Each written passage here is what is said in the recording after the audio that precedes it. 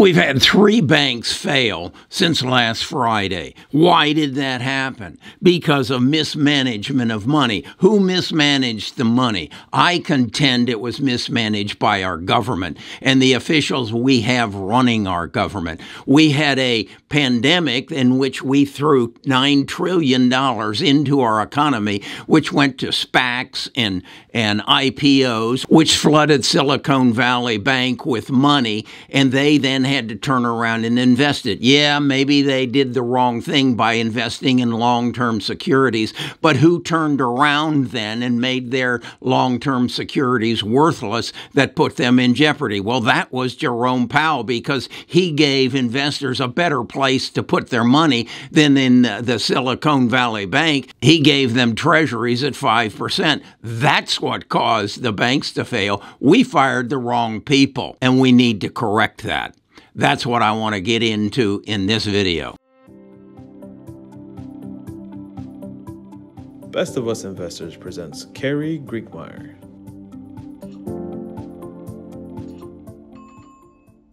I want you to put yourself in the position of the manager of the Silicone Valley Bank in California. You're in the hub of where IPOs and software companies and big tech companies are being born, and they're coming and they're needing financing, and you've been doing it for 40 years, and everything is going fine, and the auditors come in on a regular basis and check your books, and they say you're just doing fine, and then all of a sudden the world turns upside down because of a pandemic.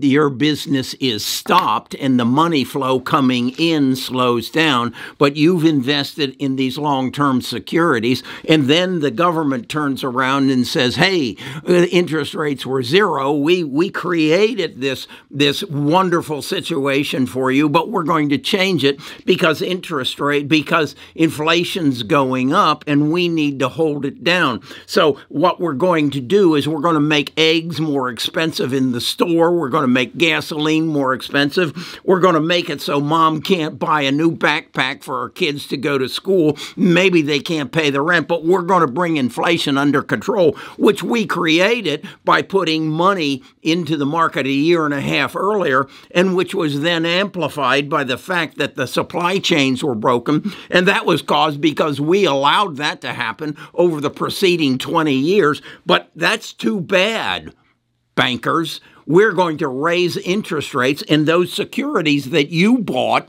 over the last 5 years that have a lower rate than what we're charging, we're putting you out of business. We're going to force your people. We're going to give them a reason to take the money out of your bank and buy federal treasuries. That's what we're going to do, and we don't give a damn about what happens to you. And who was the head of this? Who was leading that? That was Jerome and Janet.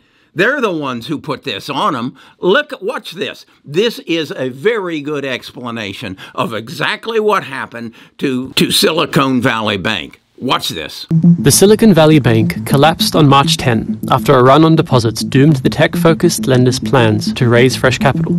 This prompted US regulators to step in with emergency measures, including seizing another bank 3 days later, in a bid to ease fears that depositors might pull their money from other lenders.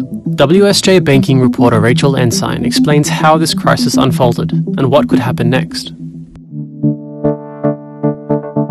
During the pandemic, Silicon Valley Bank had gotten all of these deposits. Their deposits tripled. It was a huge, huge, huge influx. And they did what banks do. They took some of the deposits and made loans, but they also invested a lot of them in securities, which are pretty safe. Some issues had been bubbling under the surface at Silicon Valley Bank since the Federal Reserve started raising rates.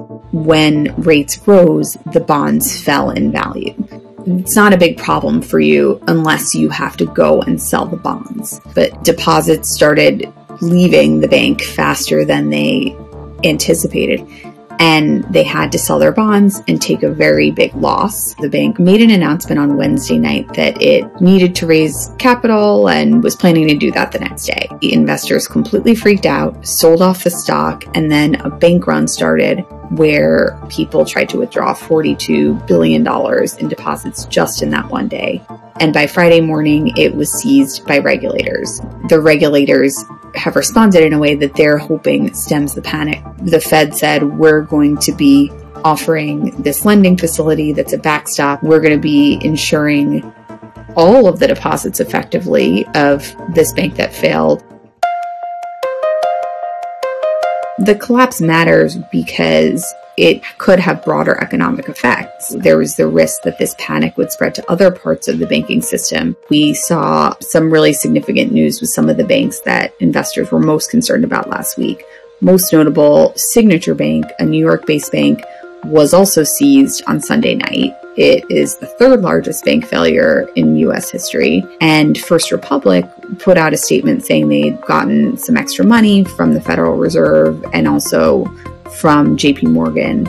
They're hoping that that reassures their investors and their depositors.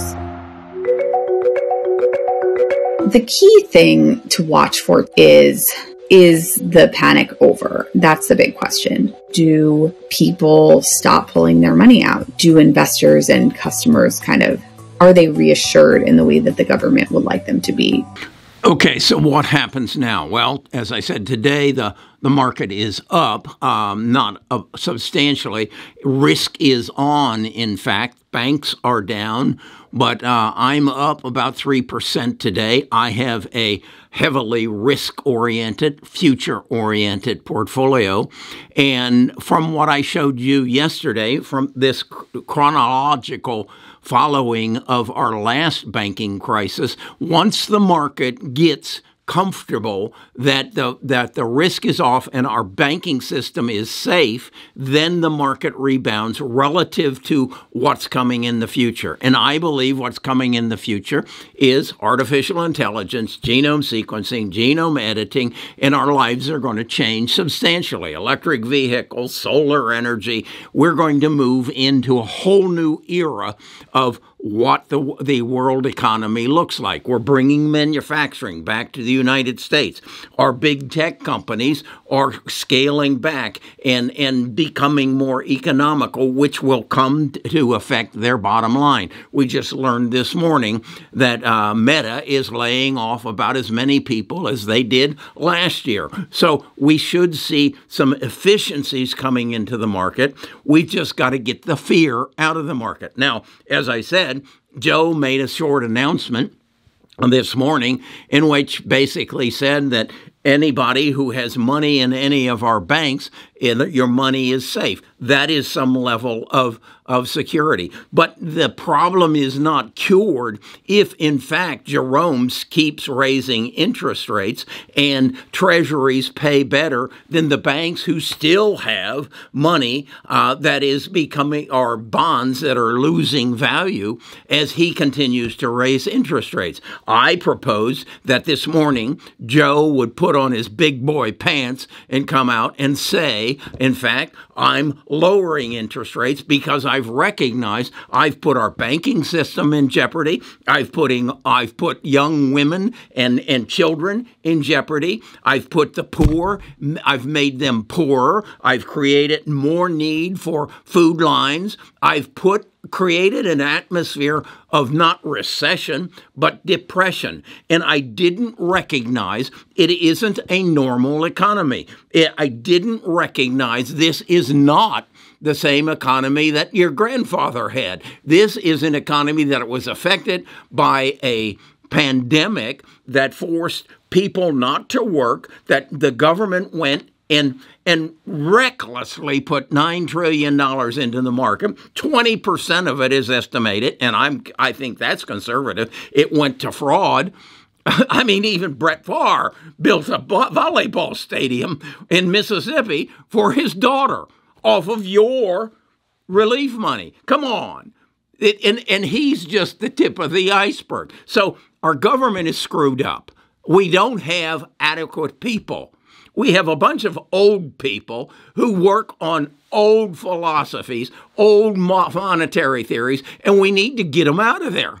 They don't know what the hell they're doing, as was evidenced by what just happened over this weekend. This was caused by Jerome Powell and Janet Yellen and their proceeders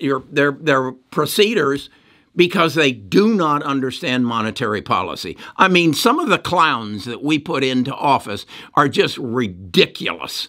And we need to take responsibility as citizens to clean up our government and to put talented people, pay them good salaries, get the corruption out, get the graft out, and run this company like the biggest business in the world, because that's what it is. And we need to reward or put talent in the positions where it's needed.